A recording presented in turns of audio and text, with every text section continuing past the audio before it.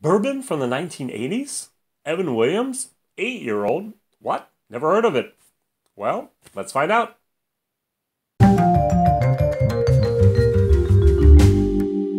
Hi, Whiskey Jason here. Whiskey from the viewpoint of an American in Germany, and today I have something special. Evan Williams, 8-year-old from the 1980s. 43%. Over here in Europe, you can still find bottles that were produced up until the 90s from Evan Williams, which are 8 years old.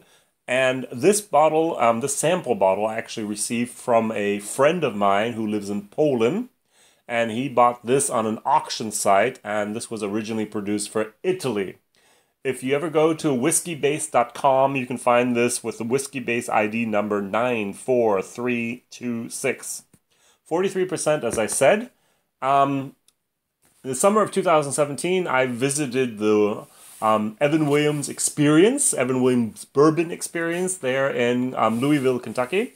And they talked about the Shapira family. I think they immigrated a long time ago from Russia. And 1935, when Prohibition was over, they knew that beforehand, and they prepared as much as possible to actually get a jump on things and to have a working distillery as soon as possible. The interesting thing is there's a picture of them where they have their belt buckles almost up to their chests, 1950s, and they were filling all together, the four of them, the 500th barrel. And the slogan was, they cannot tell a barrel from a box. And so they needed a partner. They needed someone who'd become the master distiller to do the hard, heavy work. And they found someone very, very special. It was Joseph L. Beam. Joseph L. Beam was the cousin of Jim Beam, one of the descendants of Jacob Beam, that actually started the Jim Beam distillery.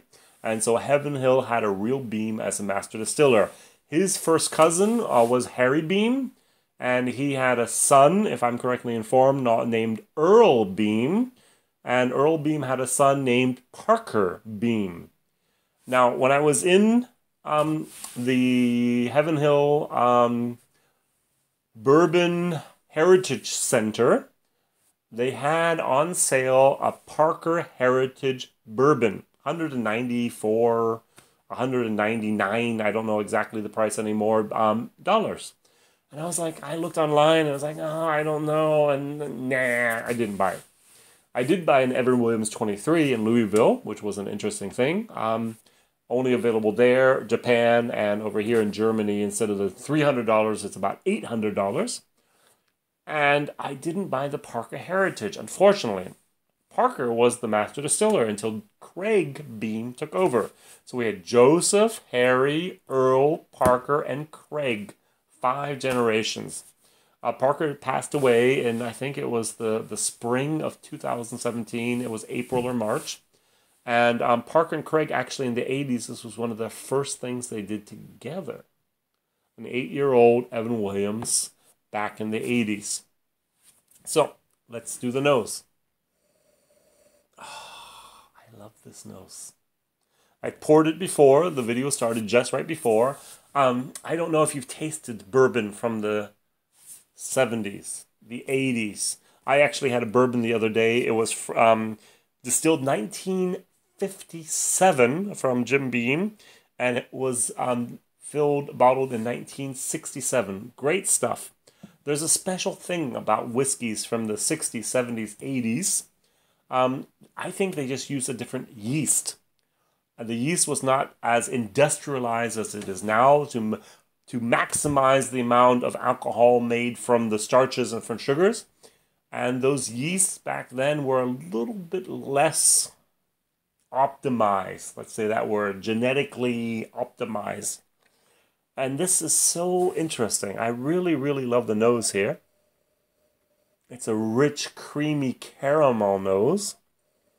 This is only 43%, so I don't have much alcohol at all. I got a lot of brown sugar. I have a little bit of molasses even. And a little bit of wood up to sweet wood. Now I want to try this.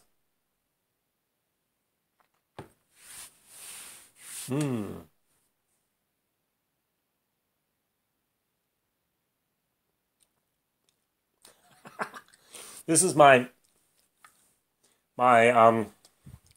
taste bud monitor. It comes in fairly weak, 43%. Oh, it's so good. The 43% isn't really great. It almost tastes a little bit on the watery side. Just waits 2 seconds in the mouth, and then this yeasty, sweet wood, caramel, candy corn type of pecan expression happens, which is wonderful. But then when you swallow, it gets better. The wood comes through, the caramels come in, that sweet wood really kicks in. There's a little bit of alcohol supporting the whole thing. And it's just a very, very holistic type of experience. It's great. Even now, after talking for like 25, 30 seconds, it's still in my mouth. And I'm still going, yummy, yummy. This is some really good stuff. Unfortunately, unless you go to some auction sites, you won't be able to find it. But I highly recommend go to an auction site. Try to find something, at least over in Europe we have auction sites. In the States it's difficult.